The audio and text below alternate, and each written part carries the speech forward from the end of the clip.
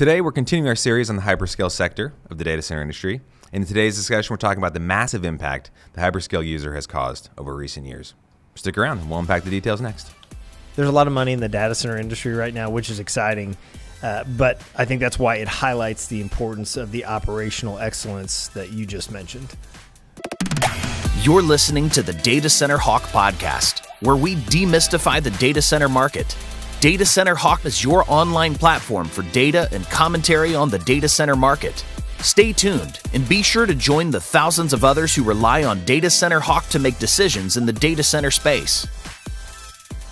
Okay, so in the first couple episodes of this series, Dave, we talked about kind of who these hyperscale users are, where they are, how they've grown over the years, what caused the arisal of this specific group of users. So today we want to talk about how they impact the industry. And I think this is what I think about it. Like if you ran a lemonade stand, right? And you're like 8, 10 years old, moderately successful, right? You $20 your money. This is describing my childhood right now. Yeah, and you got people come by, buy some lemonade. And then one day some dude drives up and he goes, I'll have 10,000 cups of lemonade. That would radically change how you approach the lemonade sales. And that's almost like what the hyperscale industry is. Now maybe not to that same magnitude, but have done to the industry. I think it would be, you would change your supply chain, you would change your marketing and sales, you would change your capital structure. I mean, all those things would happen. I mean, I know you were talking about capital structure at age 9, totally. 10. I've seen your business. 100% of my vernacular then. Your pro forma of your lemonade stand. So that's right. So let's talk a little bit about, some of those ways that these extremely large buyers have impacted the industry. So I'll just kick it to you. Say you think like top 3 ways that they've impacted the industry. What first comes to mind? Yeah, I think one is the size of these requirements and how serving those sized requirements has massively changed everything. I actually went back through our numbers. As we've tracked the market over the last 6-7 years, the data center market growth, and I think that's a really good illustration of how it's changed. So I was just going to give you the 2017. Data Center Hawk, we basically are tracking the top 10 primary markets. That's what we started with, and then over time we've added to that. So I just looked at the top 10 over the last 4 or 5 years. And so 2017, and this is the demand that took place. It was 233 megawatts. And I would even say before this, 2013, 14, 15, 16, those markets, probably in the 125, 150, 175. So 2017, 233. 2018, 402. 2019, also known as the digestion year, 280. 2020, 690.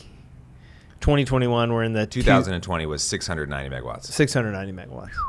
So, that's one of it's just the scale of this has just impacted and it's created so many opportunities for people in the market, not just data center operators that are helping these companies grow, but vendors that are in the space. If you think about cabling or, electrical companies or companies that are serving the critical systems that need maintenance on a 30-day, 90-day, yearly basis. All that stuff's created big opportunities. So that's one way it's impacted the market. And I think the other thing is just, it would be the impact on capital, and not just how much you need, but how to deploy it and where to deploy it. And that's what this, I use the term game. It's not a game, but it's really been this: how do we take this money? Where do we put it? Where do we build it? How do we invest it?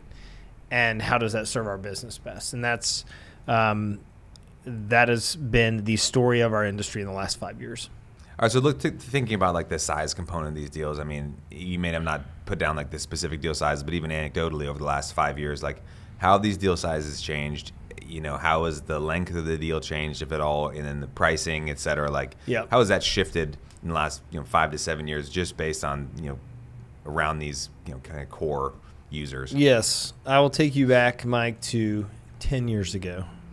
And we were seeing story time. That's right. That's story time with David. So we were seeing the bigger hyperscale companies traditionally building, owning, and operating their data center facilities in rural markets across the U.S. And that's where their big demand would go. It would go to places like Iowa, Boardman, Oregon, just areas where they could get tax incentives, and there was infrastructure there, a lot of power, a lot of water, et cetera.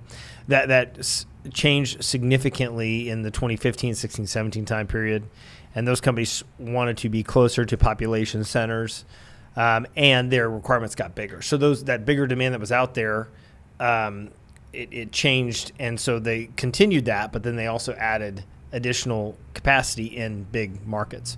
So from a leasing side of things, in the 2013 to 2017 time period, like the large transaction sizes that we were seeing were in like the 10 megawatt range, and that was considered obviously a very big transaction. Now over time that has shifted to really serve the strategic needs of either the smaller hyperscale companies that do have like 4 to 8, 12 megawatt requirements of growth, or companies that have 36 megawatts of growth that they need to deploy in 18 megawatt phases, or 72 megawatt requirements that companies are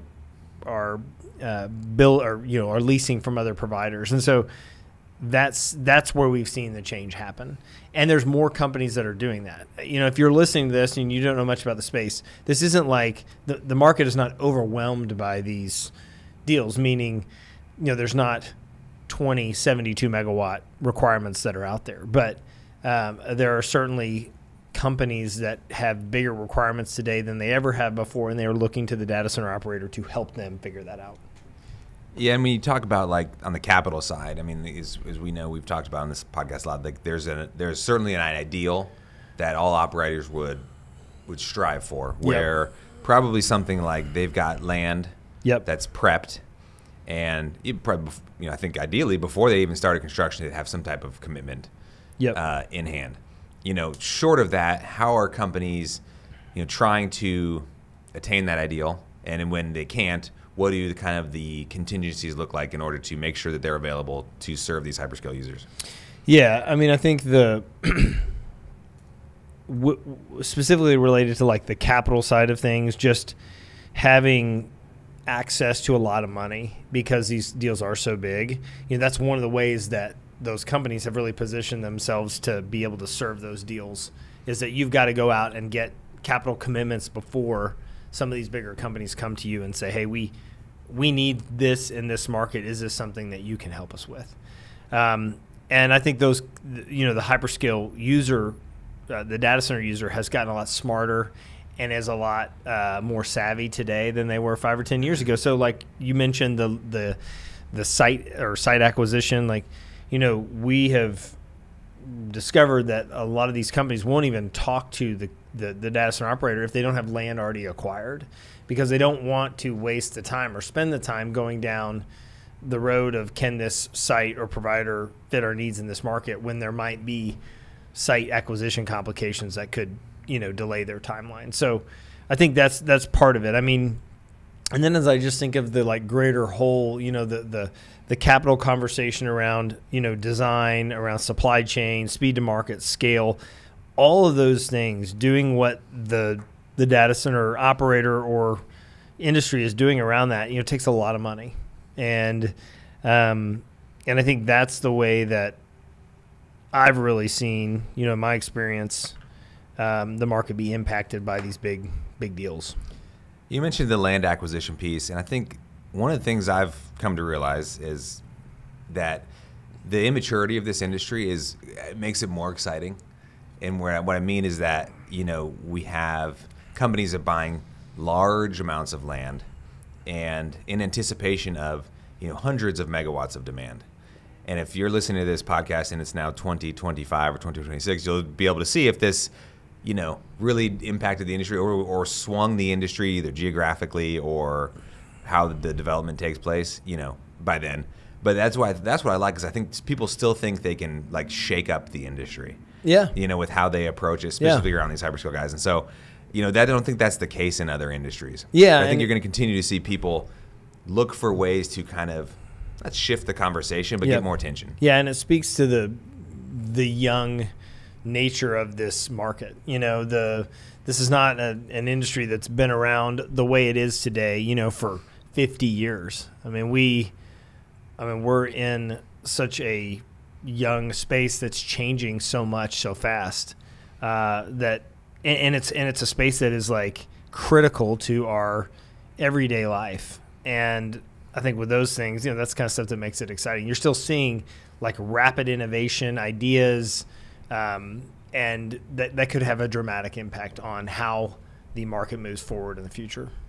Yeah, I think another way that manifests itself is like on the pricing side. Yep. I think we work really hard to understand where those kind of pricing ranges are. Right. And we've gotten feedback from a couple of folks who use that. You say like, hey, there's just nothing else out there. Yep. And that's, once again, speaks to the kind of the youngness of the industry. But there's a lot of, I wouldn't call it guesswork, but you talked about it being a game, and some of that. I think part of that is because you can have a 50 megawatt need in the data center industry, which is whatever that is, 200,000 square feet, right? Anyways, my math maybe not be great. Maybe higher, 300,000 square feet.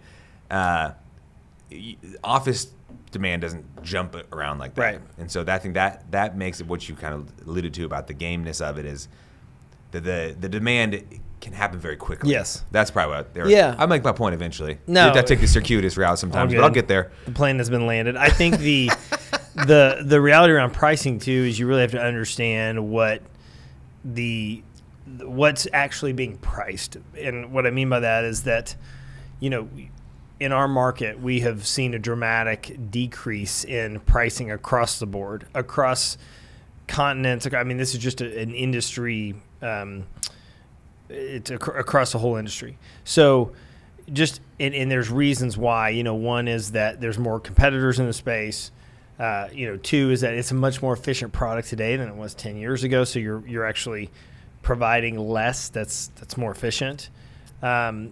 And then three, the margins have changed and the expectations have changed on the space because it's become much more competitive. So, but yeah, we work hard on our pricing to make sure that we are putting out there numbers that help the industry to be as accurate as it can, and also understanding what is actually being priced, which is changing, and it actually goes into like design changes and expectations of the user and how they look at what they want to buy.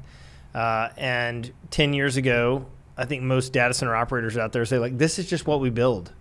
You need to adapt to this. Mm-hmm. It's a totally different message today. Now it is, how do you build and how can we adapt to that? And that's why you see those numbers that I mentioned before, 402 megawatts of absorption 2018, 2019, close to 300, 2020, 690. That is why those numbers have done what they've done. It's because that attitude or that tone has changed. Yeah, I think one of the stats that jumped out at me, I believe it was from a DCD Corning presentation, was like the Hyperscale, they look, I think, the top 20 and said like, what's the percentage of build their own versus lease? That number was like steadily, the amount that they leased was steadily ticking up as a percentage of overall growth, from 16 to 20.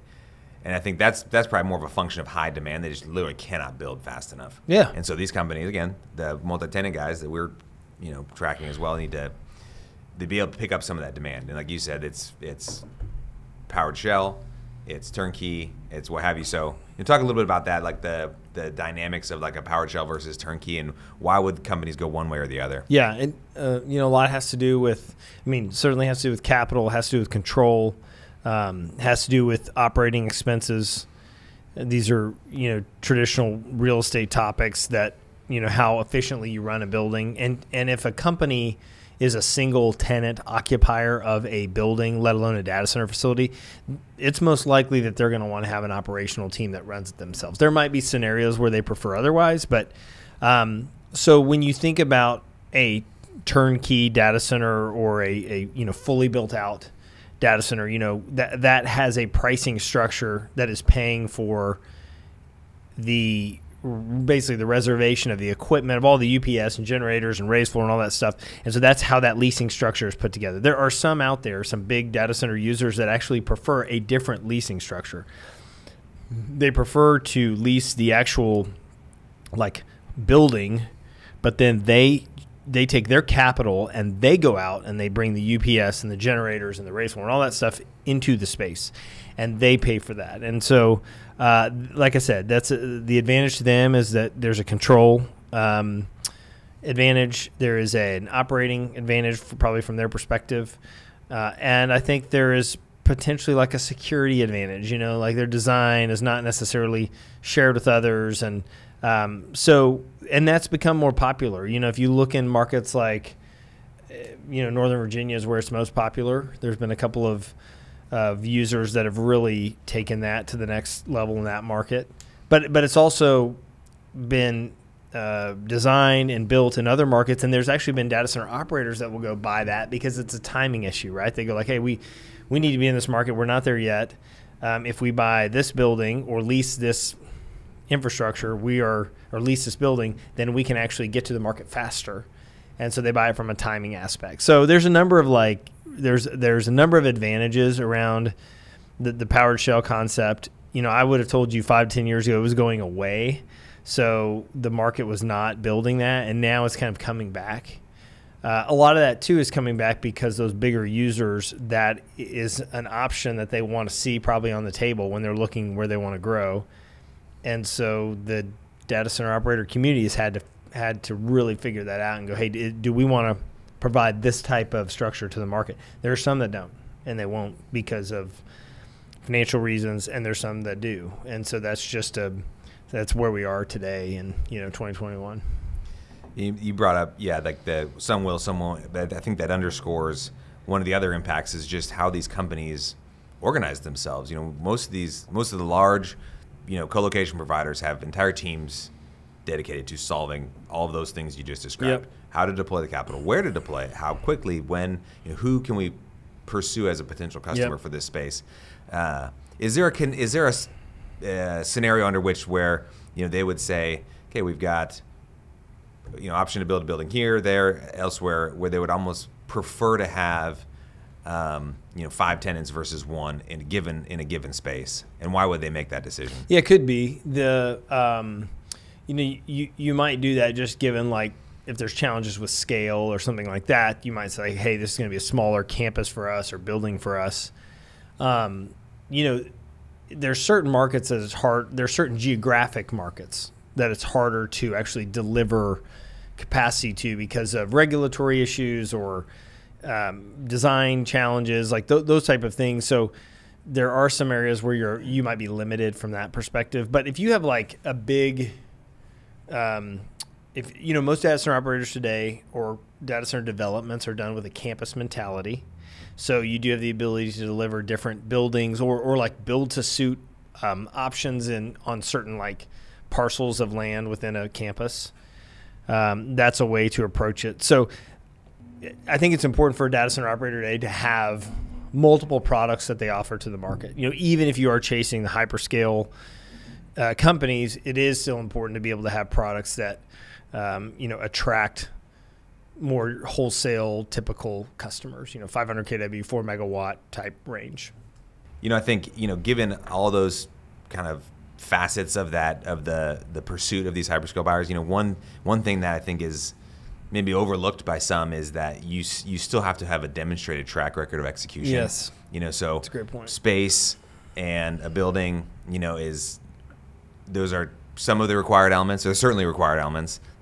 Table stakes, can I use that term? Is that too businessy? But we see some of these newer entrants into the market maybe taking a little bit of time to spin up or kind of execute on some smaller deals before they're getting looks from those hyperscale buyers. So I think it's just important to note that that's a real factor in some of the decision making that's going on. Yeah, and probably never more important than it is today, as it relates to the operational execution. Yeah, well, just companies being able to actually, to your point, deliver what they say they're going to do. And there's a lot of money in the data center industry right now, and I think that is exciting, but it also maybe highlights how important that is.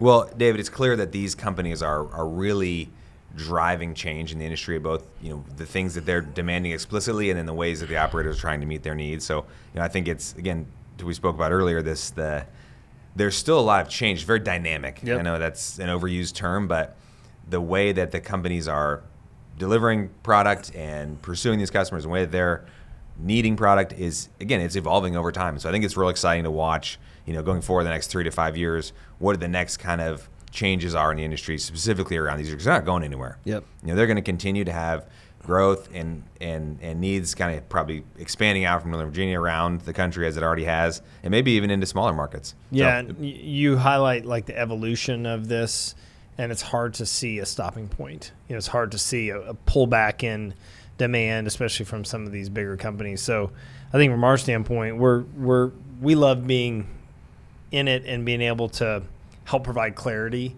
to what we think is a really important market today. Agreed. All right, Dave. Well, great thoughts on how these large hyperscale users are impacting the industry. Again, some we'll continue to keep a close eye on. Stay tuned for the next episode.